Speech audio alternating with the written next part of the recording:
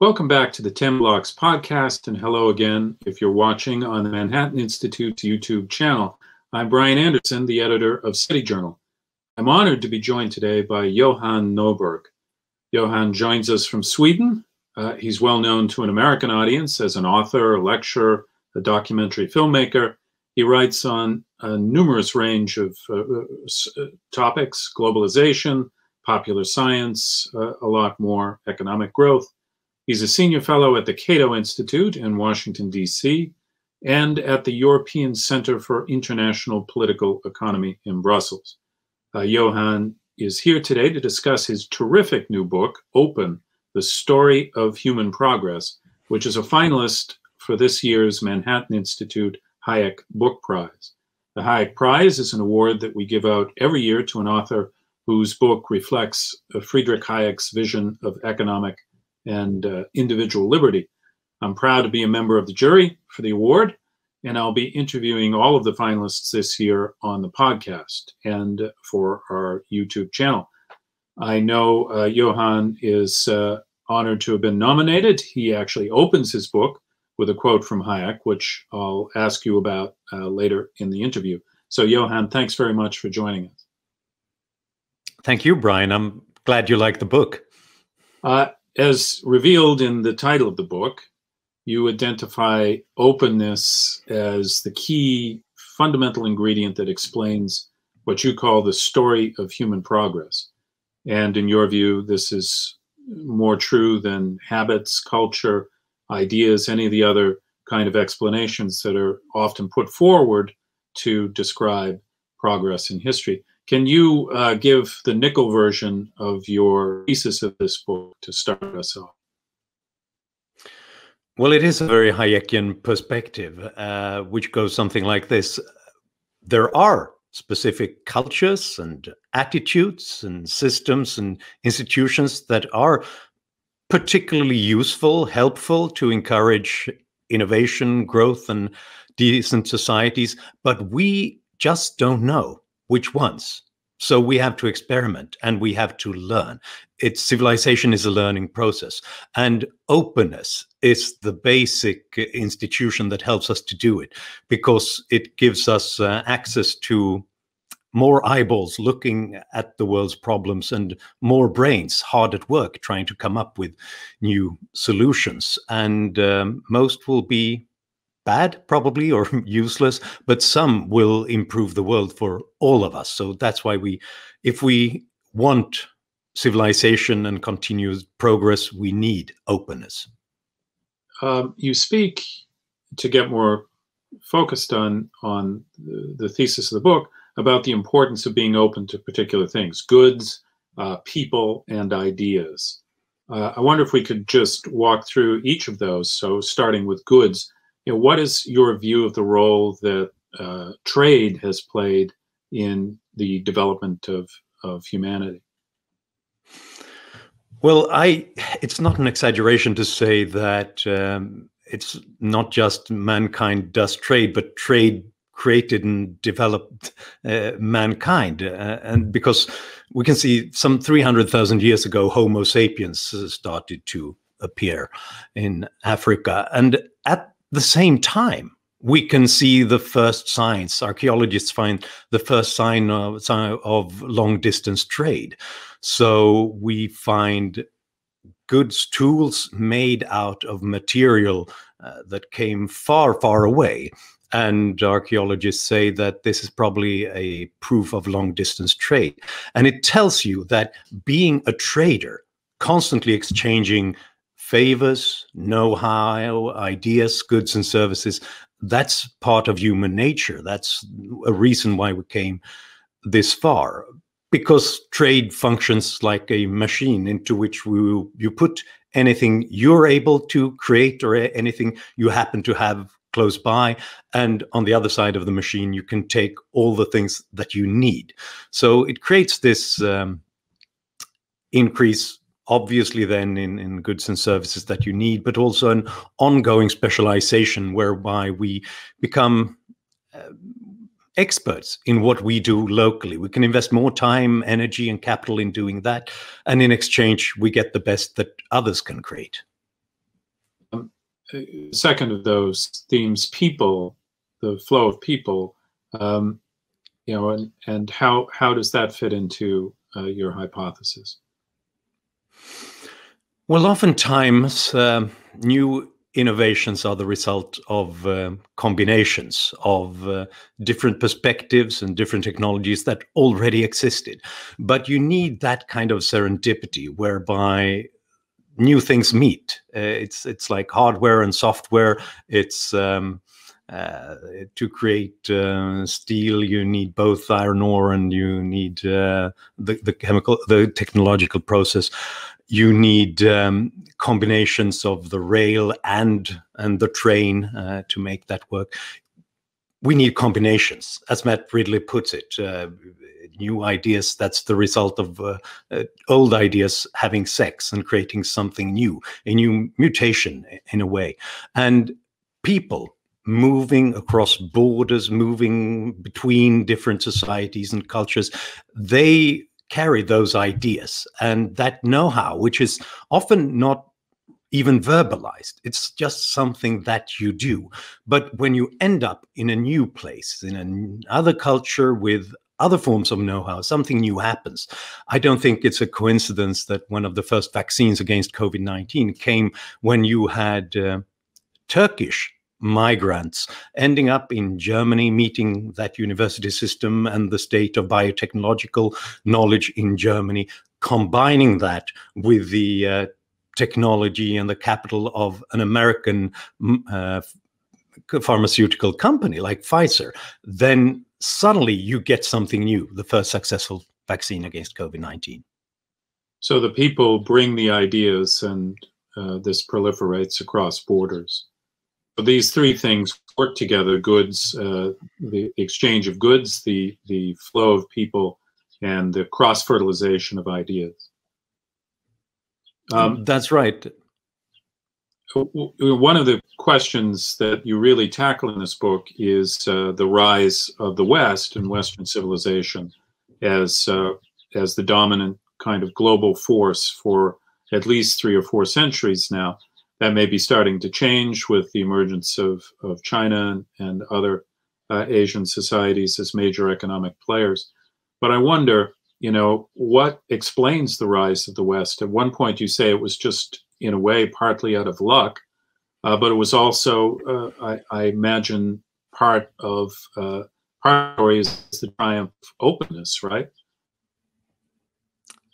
Yes, and I would say that the origin, and there are many factors here involved, but the real origin of the lasting impact of the Enlightenment, the Industrial Revolution, and liberal democracies in the Western world was the result that we were, by accident, more open than other continents, because you had those attempts of more open ideas, of ideas about individual liberty and free markets on all continents, in different cultures, but they were defeated because there's often this tension within cultures between those who are open, those who are closed, those who want to innovate and disrupt, and those who want to keep the status quo, because often they're incumbents in politics, in the intellectual sphere, or in economics.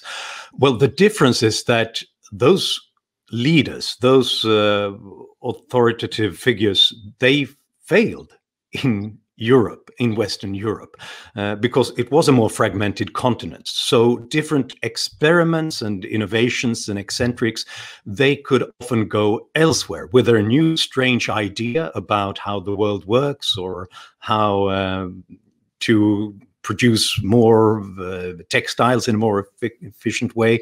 Those ideas were often defeated. Monopolists, guilds, religious elites, emperors, they were defeated in other continents, but with some 500 different political entities, independent cities, independent universities, and different churches in Europe. They could often go somewhere else, and those who were in charge there realized that if they were a little bit more open to these strange new ideas, they suddenly became powerful. they got more wealth, they got a more thriving intellectual atmosphere, and therefore they could also defeat others in more efficiently. So in a way, it was this fragmentation, this competition, partly because of geographical circumstances, I think, that explains much of what happened in the Western world. Well, moving forward to the contemporary situation, it's been basically a year now since countries began closing their borders in response to the COVID-19 outbreak. And we've read a lot in the subsequent months that this might be a turning point, a negative turning point for the global economy, that we're now entering a new era of much more restricted borders. What's your view about how the world has responded to the pandemic, and how does that have an impact on your hypothesis? Well, historically, we tend to open up and find new possibilities of mutual gain in cooperation and exchange with others when we feel safe. But when we don't, we retreat back to our tribe or to our nation, because it feels like that's more safe. And those threats could be, looking at it historically, economic depressions, natural disasters, military conflict, but often pandemics. Viruses, microbes come from elsewhere. So we tend to become a bit frightened, and we could become afraid of being dependent on international supply chains. So often, instinctively, we have this almost societal fight or flight instinct when there is a pandemic. And I think we've seen that now as well. We've retreated from globalization. It's like a terrible, nightmarish combination of kind of Steve Bannon-ish nationalism and Greta Thunberg's environmentalists. No one is moving around, no flights take off. We've put global capitalism on hold, basically. So that was expected, but I think the result is already in that this has been a disaster. This was a global test of what would a non-open world look like. And we've seen that it doesn't take many months before we have a global depression. Another 100 million people are thrown into extreme poverty because of this. So I also think that we have realized that the benefits, all the things that we took for granted when it comes to just the making sure that the globalization worked in hundreds of different companies on different continents, putting food and goods on our shelves. We take that for granted, but when it's not there, the result is a disaster. And we have also seen that it's not just viruses coming from other places, also vaccines do. We've never seen this kind of impressive cooperation between hospitals, pharmaceutical companies, and researchers in real time, looking at the virus from different angles and constantly sharing knowledge about how to deal with it. And the result is that a mind-boggling pace of technological advance. It took us 3,000 years to find a vaccine against smallpox, but it took us 3 months to have 4 different vaccines in clinical trials. And within a year, we started to vaccinate people. Yes, it's quite remarkable. Beyond the pandemic, where do you see the major threats to openness today? I certainly here in America, we're seeing the emergence of what's been called woke culture. So a new kind of spirit of censorship and deplatforming people who might be saying things that offend certain other people. What is that a major threat in your view to this spirit of openness? And what other causes? You mentioned nationalism, bureaucratic growth. What do you see as the major threats to the free society, which is basically what you're defending? Unfortunately, there are lots of threats right now, and that's the reason why I wrote this book, especially in times of trouble, of crisis. recessions, pandemics, and social media that scares us every day, we tend to become worried, and we long for some kind of structure, a strong man or big government to basically control the process and keep us safe. And that's dangerous, because what really keeps us safe is millions of people cooperating in civil society and on markets. I think that the new identity politics on the left and on the right, I think there are two sides of the same coin, basically. They just pick different tribes. That is a threat. And if we learn anything from history, is that we become successful and strong in our own group if we learn from the other groups.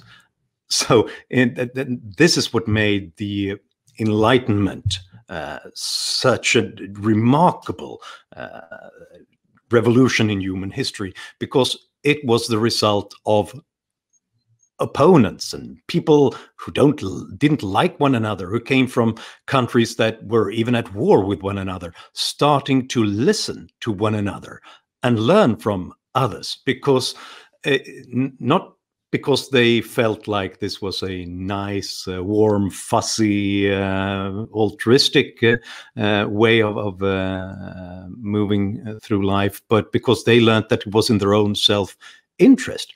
Other people who look at the world from another angle, they've seen something else than you have. And if you want to accumulate more knowledge, if you want to learn more, you should listen to them rather than cancel them. So this whole search for purity that we're seeing in many places, keeping outsiders away and not trying to cancel those who think differently, that is a major threat to openness, I think.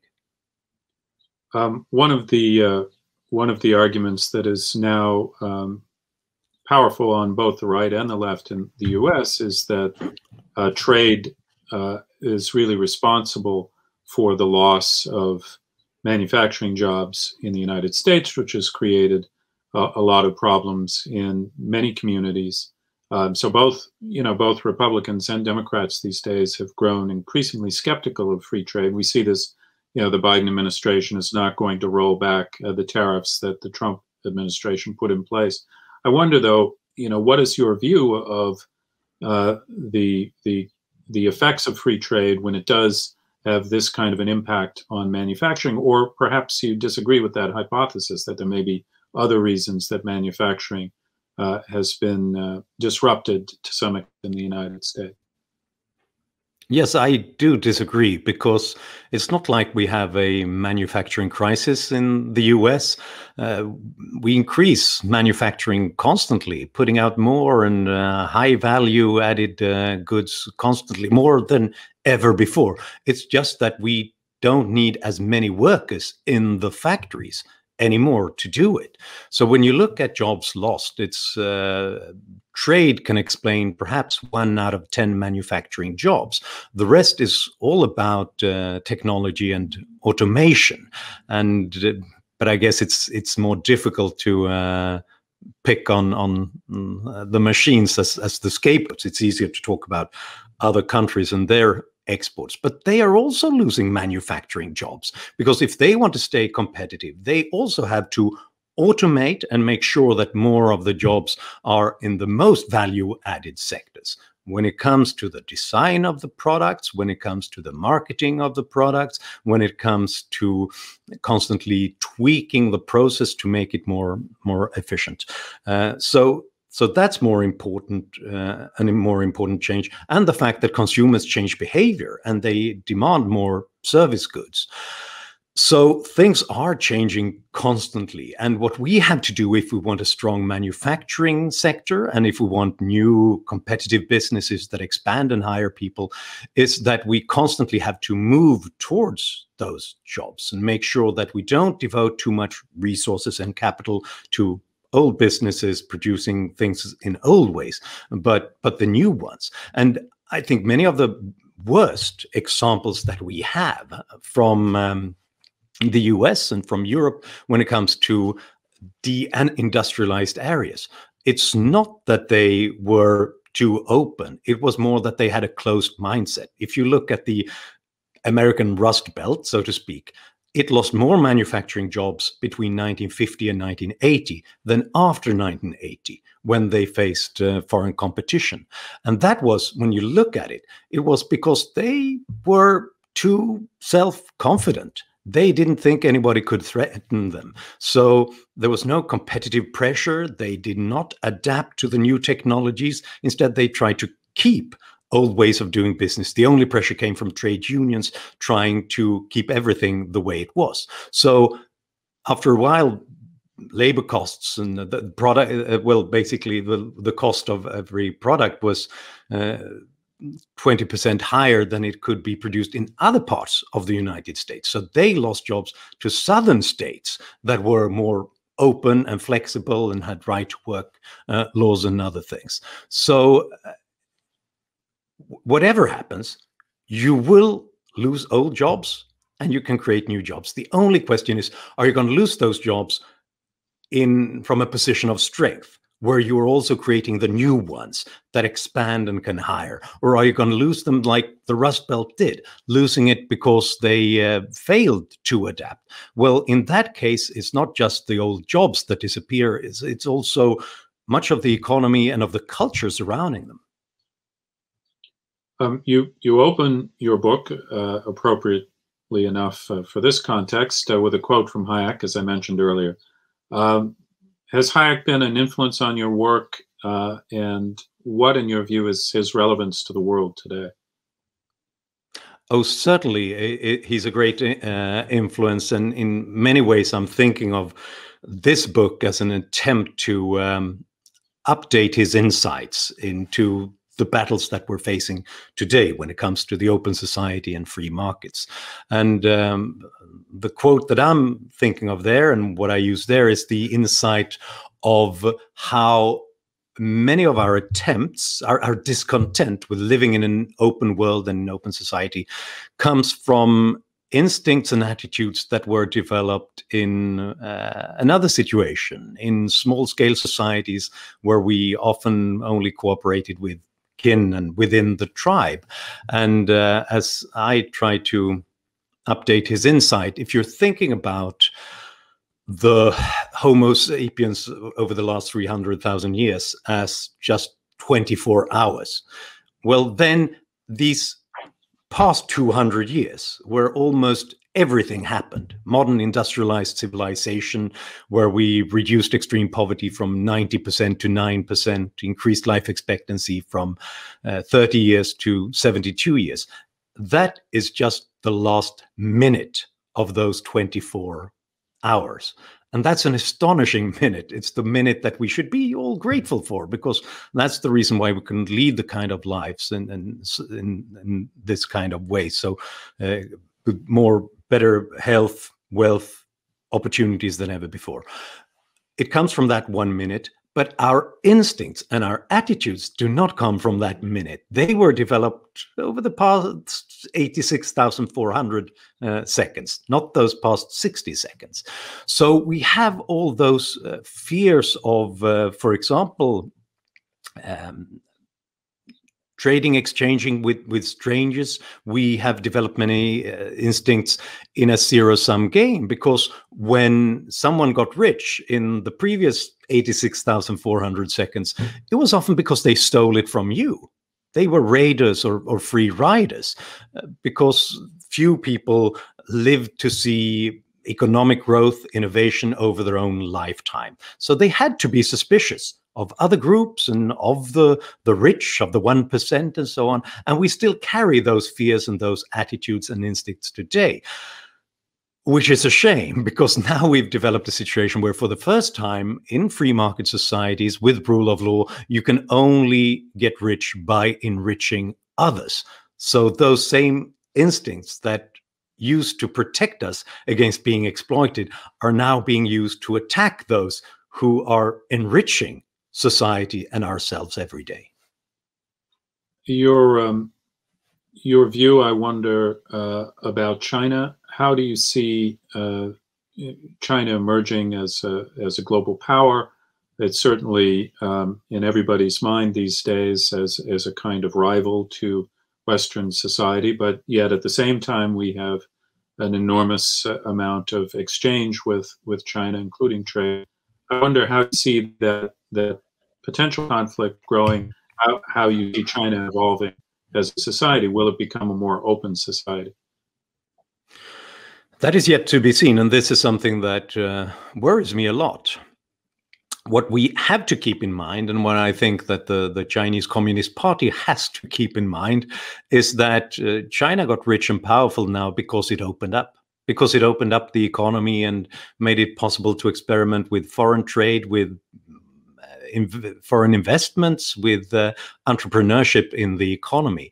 If they don't understand that, and why would they? Because we in the West don't understand that.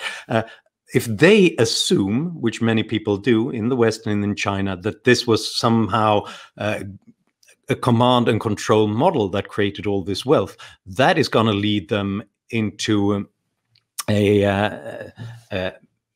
major difficulties in the future. That's not the case. It happened because of grassroots changes, secret privatization of land to go from starvation to a food surplus, village enterprises that worked in the informal sector. The only thing that the Communist Party did in the 80s was to put their stamp on approval on this afterwards, rather than sending those entrepreneurs to labor camps, because they saw that it worked. And then they imitated it on a large scale. That's the key to their success.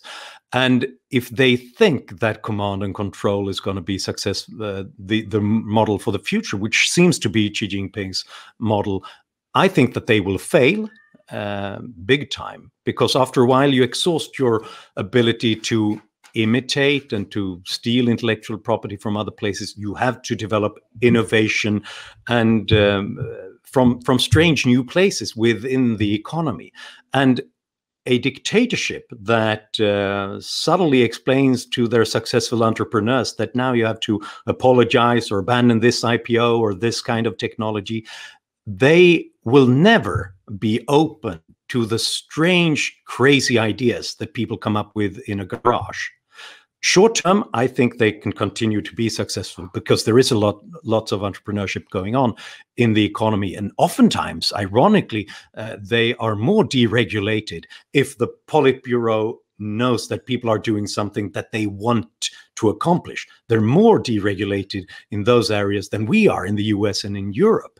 But when it comes to finding the new innovations, the strange new business models, they are just not open to it, because that's authoritarians are not open to surprises, and that will come back to haunt them in the long run. And I'm not saying that they will understand that and that they will necessarily go and move towards a more open model.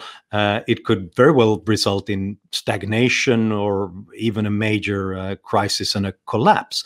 But I don't think the one thing that history tells us is that in the long run, a closed authoritarian model based on command and control will not be a successful, innovative economy in the long run. A final question to wrap up, and this is a more personal question just about the reception to the book. I'm wondering what it's been like and what kind of questions have arisen that may have surprised you. How's the book doing? It's doing very well, thank you, and lots of translations are coming online soon. The weird thing is that it's the first time I publish a book in a pandemic, so my world book tour has been done from my living room. So I'm grateful for the fact that the World Wide Web exists and all these fancy technologies from Silicon Valley, obviously. It's also interesting, and this is one thing that people talk about when it comes to the book all the time. It is about the pandemic.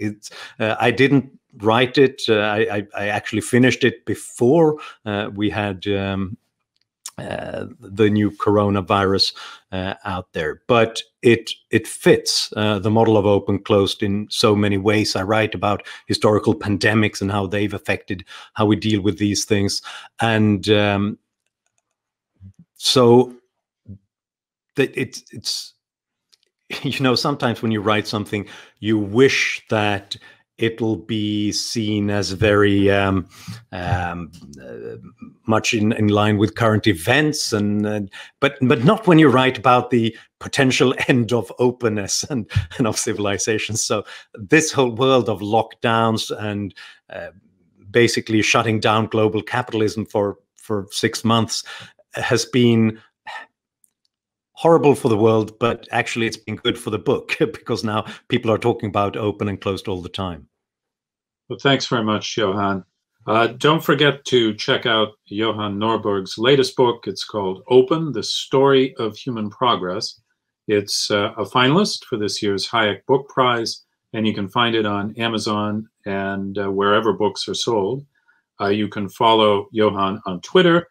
His handle is @Johan K. Norberg. And to learn more about the Hayek Prize and see our other finalists, we'll have a link to it on the Manhattan Institute website in the description for this episode. If you're listening on the podcast, we hope you leave us a review on iTunes. And if you're watching this on YouTube, we hope you subscribe to the channel and check out the other interviews which will be coming. So thanks again, Johan, for joining us. And thanks all for watching and listening. Thank you so much, Brian.